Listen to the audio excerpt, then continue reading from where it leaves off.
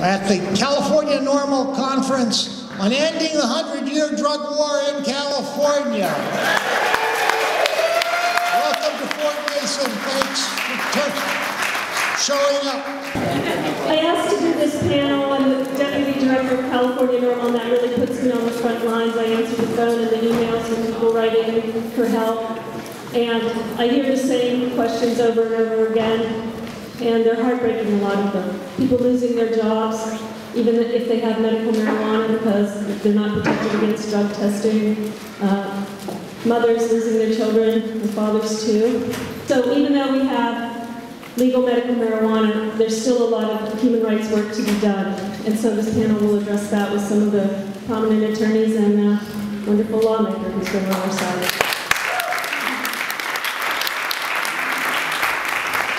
So I think we will start with Michael Levinsohn and Daisy Bram, who have really been at the forefront of things on the Child Protective Services issue with the aid of Green Aid.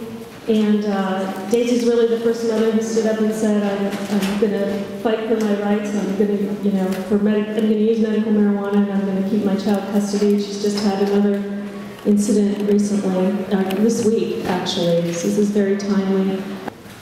Hi there, my name is Michael Levinsohn, and actually I'm an attorney.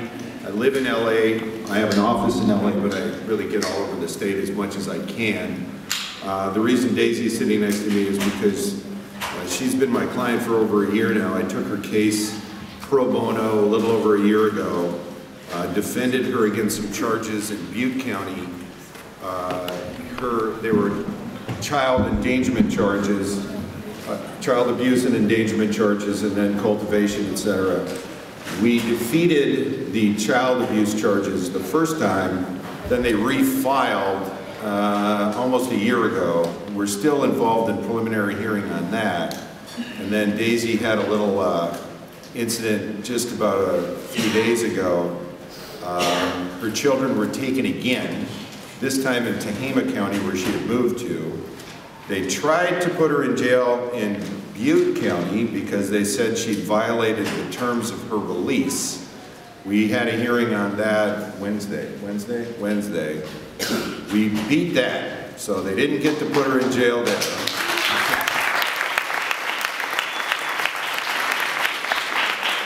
And then Tuesday, she's got a child dependency court matter where they're again going to try to sever, or at least temporarily sever parental rights.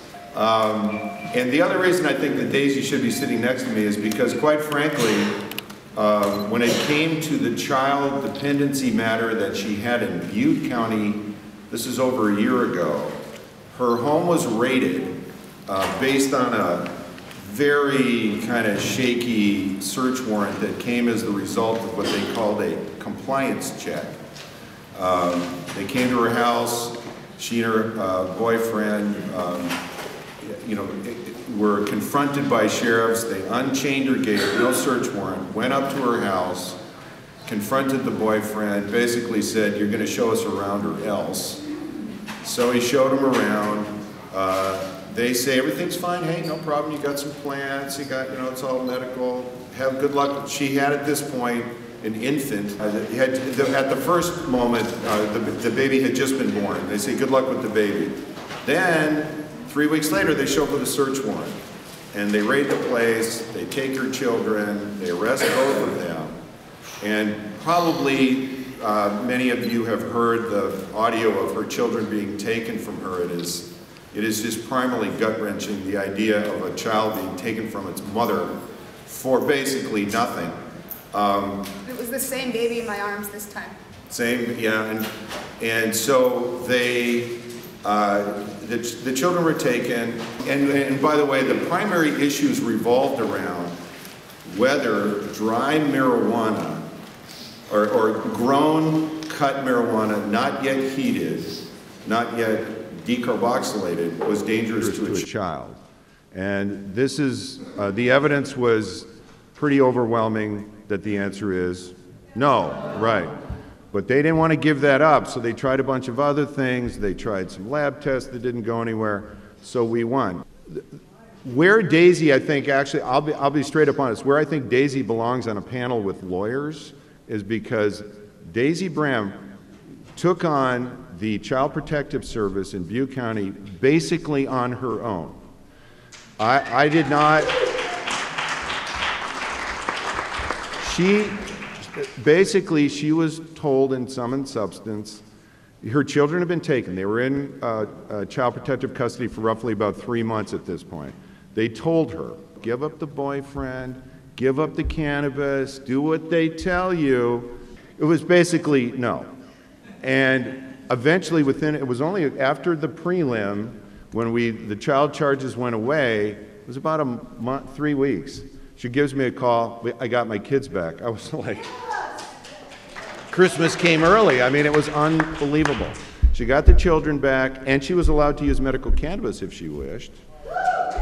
And then eventually they closed that case. So basically we're now in Tehama, Daisy's facing the same set of issues with the Child Protective Court, but I can say, and I think the other lawyers here can probably endorse, 99% of attorneys, good attorneys, people that do this, don't win that situation in that way. It's nearly impossible. Child Protective Court is like Jabberwocky world, and Daisy took them on quietly, calmly, intelligently, with the kind of resolution that it takes to know that you're right, know that you're not going to be told you're wrong just because they say you're wrong.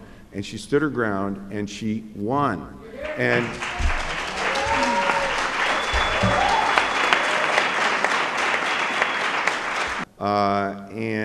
with that, I believe Daisy wants to say a few words, and then we'll let the rest of the August panel speak.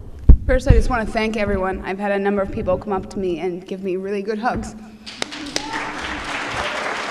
And honestly, right now, that's all that's sustaining me. I need you to tell everybody you know. I need you to think about it and figure out where you can get involved. Because my kids are in foster care right now. My kids are in foster care right now, and when I get arraigned in Tehama County, they're going to want to put me in jail. Jamie's up there now with $1 million bail. They have him in with the child molesters and the worst of the worst. He's in protective custody. So I really, really need you guys not to get all hoo-ha excited, to get a lot of people that get really, really excited about my story and they want to do something and I never hear another word. So put your money where your mouth is and keep talking about it and figure out how you can help me, because my kids need your guys' help and I need your guys' help. Because we gotta do something. We need to get legal. If we were legal, my kids wouldn't be in foster care right now. My children would not be in foster care if we had accomplished something. We are the elders of the village. My children need us to do right by them. We need to do well to our children. Thor, Zeus, and Invictus need you guys. They need you badly. Invictus is only 3 months old and he's on formula. They got him on formula now. I have him carrying around a breast pump, trying to keep my milk supply up because I'm not with my newborn. Zeus, the one that was 28 days old when they took him the first time, he just happened to have crawled in my arms when they ripped him out again this time. So twice this kid has been ripped out of his mother's arms. Stay strong. Thanks, Daisy.